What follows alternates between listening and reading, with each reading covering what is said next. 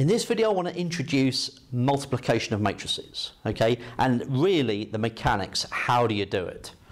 So when you're multiplying matrices, the way that it works is that you look at the row of your first matrix and then multiply each of these elements by their respective pair in the column of the second matrix. Okay, so let's see how this works. So what we're going to do is we're doing 1, 3 times 4, 5. And what that does in that one step gives you a single element. So you do 1 times 4, and then you do 3 times 5. And those two results you add together. Okay, so we get 4 plus 15, so 19. So the result of this is a single element. Okay? Right, so what happens when we multiply this 2 by 2 matrix by this 2 by 1 matrix? Okay, so we're going to take this column 1, 3 and multiply it with the 4, 5, okay, and you then add just as we did there. So 1 times 4 plus 3 times 5, okay, that's the element in the top row. Then you take the next row and multiply that by the column. So we've done 1, 3 by 4, 5. Now we're going to do 8, 2 by 4, 5.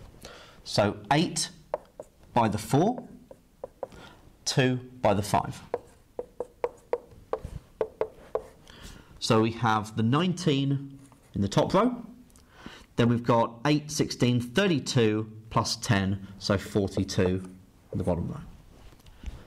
So we've multiplied this 2 by 2 by 2 by 1, we end up with a 2 by 1. Okay? Right, so how's it going to work with this one? Right, so we're going to do 1, 3 times the 4, 5, okay, which we now know is 19. Okay, and that gives you the first element in your matrix. Then we do the 1, 3, because we've got another column here, so we can do the 1, 3 times the 2, 9. So you get 1 lot of 2 and 3 lots of 9. So 2 plus 27, so 29. And that gives you the next element in your matrix. Now in the bottom row, 8, 2 times the 4, 5, we know it's going to be the 42. Then 8, 2 times the 2, 9. 8 lots of 2 is 16. 2 lots of 9 is 18. 18 plus 16 is 34. So we did 1, 3 by 4, 5 gives us that term. 1, 3 by 2, 9 gives us that term. 8, 2 by 4, 5 gave us that term. 8, 2 by 2, 9 gave us that term. So you could see a 2 by 2 times a 2 by 2 gave us a 2 by 2.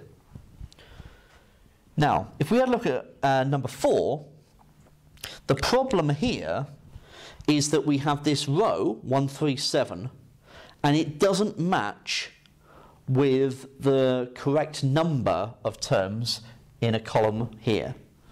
So because I've got 1, 3, 7 here, I've got 3 numbers and only 2 numbers there, I cannot multiply these two matrices together.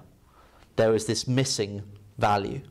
And so these two matrices are non-conformable. We've met that before under multiplication.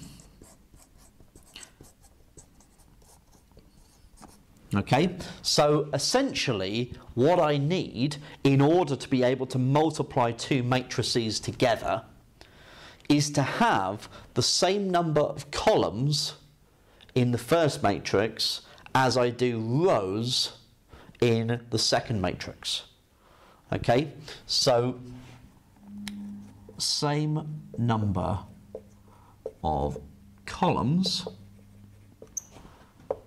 in matrix 1 times by the same number of rows in matrix 2. Okay, that's really what I'm saying, kind of, just so that you're kind of clear on why that would be the case. Okay, and so this is how we can multiply matrices together.